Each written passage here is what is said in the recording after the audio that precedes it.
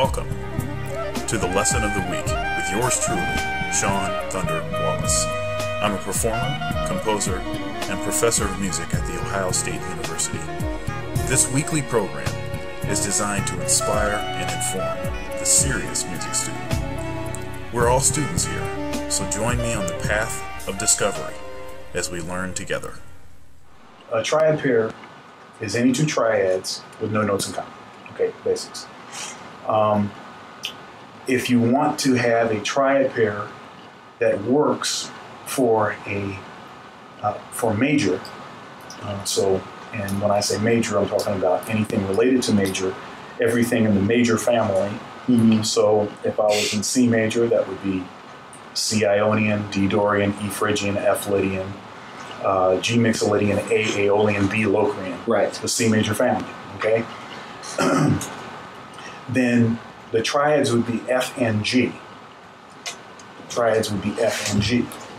So for major, they're built off the fourth and fifth of the key. Of the key. So the trick question would be E Phrygian. What are the triad pairs? Don't worry about E Phrygian. Just figure out what key you're in. Right. It'd still be F and G. It's still F and G. It's still F and G. So. And there's four basic triad pairs, patterns that I think people should start with. And then it's like you can go anywhere you want past that. So the first basic one is 3 up, 3 up. Okay, now what happens is you play root inversion, then you play first inversion, then you play second inversion. So, okay, then obviously you want to be able to play that backwards. Okay, cool. Then the second way would be 3 up, 3 down.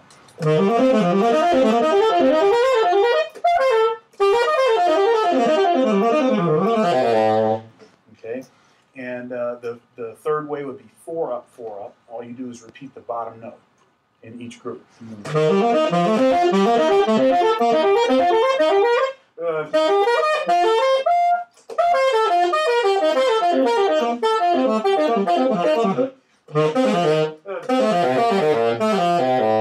Okay, 4 up, 4 down, obviously.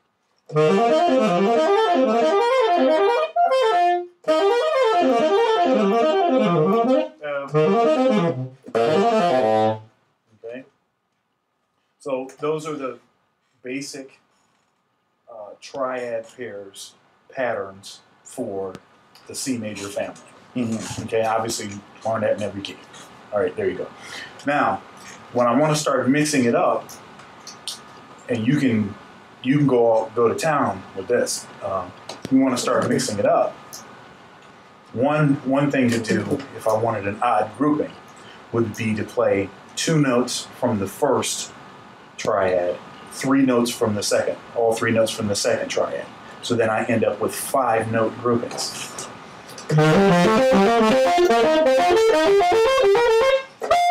Right? You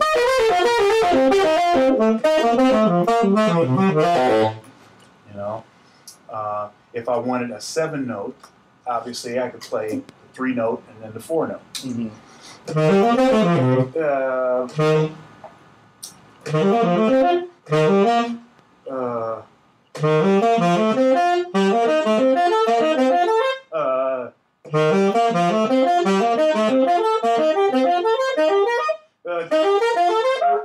Okay, so you end up with that, and that's cool.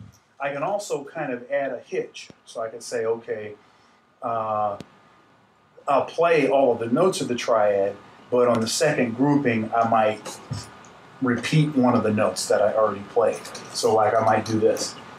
You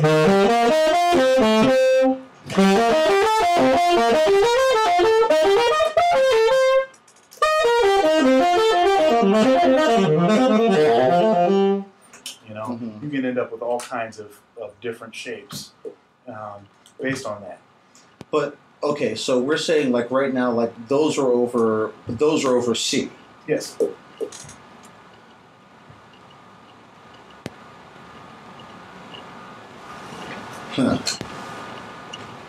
guess it's tripping me out because it's this fourth thing. Right.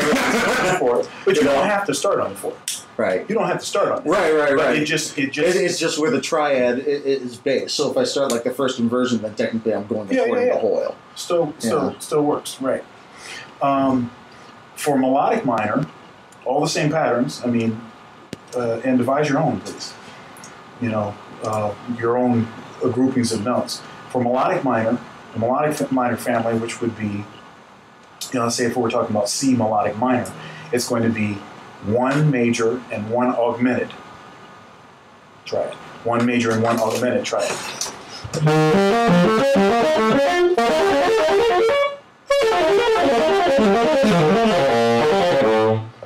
Okay? And that's going to give you everything for the C melodic minor family. Still built off the fourth and fifth of the particular key. So, C melodic minor, D Dorian flat 2, E flat, Lydian augmented, F, Lydian mixolydian or Lydian dominant, G mixolydian flat 6, A diminished whole tone, and B the altered scale, B altered scale, or B inverted diminished whole tone. Okay, so it works as all of those, and for all of the chords, that obviously that all of those would happen.